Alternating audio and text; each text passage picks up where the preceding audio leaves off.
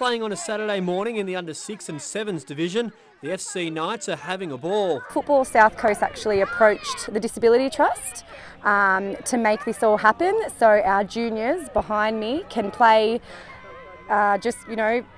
like everyone else. The Knights practice their skills weekly and put them to use on the field with a positive acceptance from their rivals. So inclusive, the other junior teams have been amazing, like really made them feel welcome, and it's just, whatever a kid wants. They want to play soccer, they want to play in a competition, and it's really good to see. Watching on and cheering from the sidelines, parents, families and friends have noticed just how beneficial the new initiative is. He's a ball hog. We're trying to get him now to pass the ball and share the ball.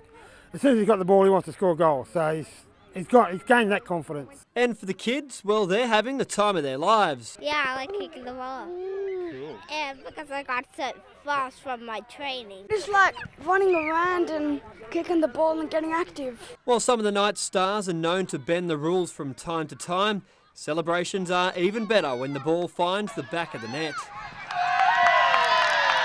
Tim Robinson, Win News.